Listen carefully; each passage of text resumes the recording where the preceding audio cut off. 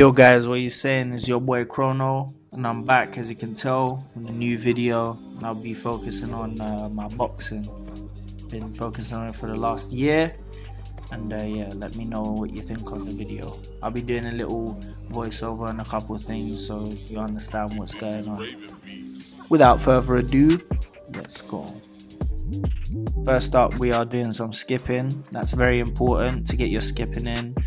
So obviously to warm up your body, make sure you're warmed up before you're training. Doing stretching as well is very important. I didn't get any footage of stretching, but definitely got some for the skipping. You know, 3 rounds is more than enough. Do about 3 minutes maximum each round. Now make sure you're getting some sprints as well. Getting some sprints like 10 seconds speed up. Make sure you're sweating at the end of it, and then you know you're ready to start. You know, you're warmed up. As you can see here, guys, we're doing some power shots. I'm starting off with a triple left hook. Bam, bam, bam. Yeah, it's my dad's favorite combination. Always when you hit to the body, if you can hit them and you catch them good, why just hit them once? You catch them again, you stun them. No one's going to be even thinking about the third one, so you definitely, you know, could be a killer combination.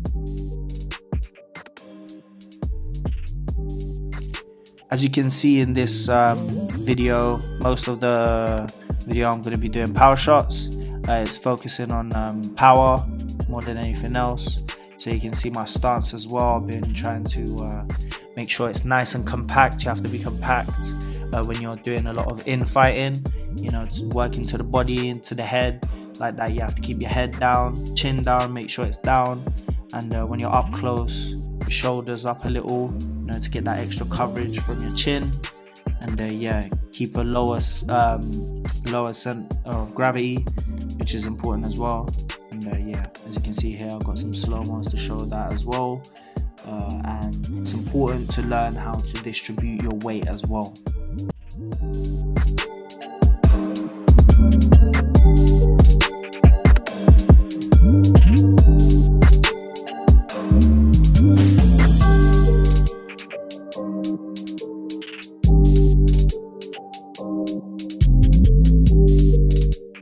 This part right here is actually really important as well, where we're doing some drills where I'm slapping to the side, and that's important to be able to distribute your weight with you when you're moving, and being able to transfer all of that movement where you're distributing your weight from one side to the other side, and then deliver it through your punches. So yeah, we're working on slipping to the side, distributing all your weight onto one foot, and then transmitting it through your core and straight out through your punch.